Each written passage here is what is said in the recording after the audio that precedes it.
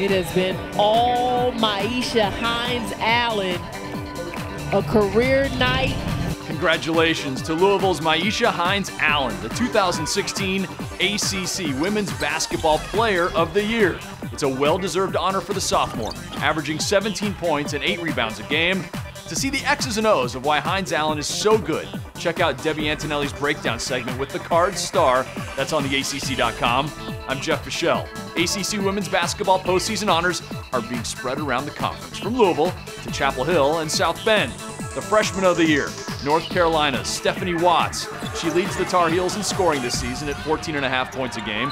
She also averages 7 rebounds.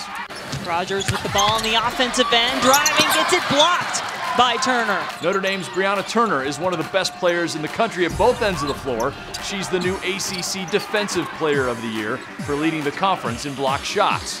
For Coach Muffet McGraw, his Coach of the Year.